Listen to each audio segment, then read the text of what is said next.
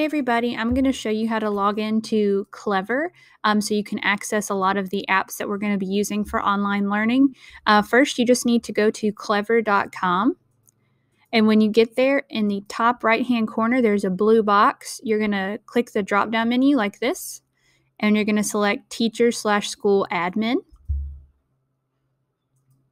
And here, you're going to enter in your school email address as your username with @starkvillesd.com, and then you're going to put in your password.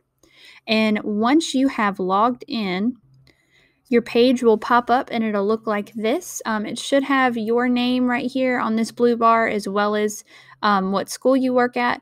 And here is where you can access all the apps that we could be using, such as iReady, Study Island, Achieve 3000.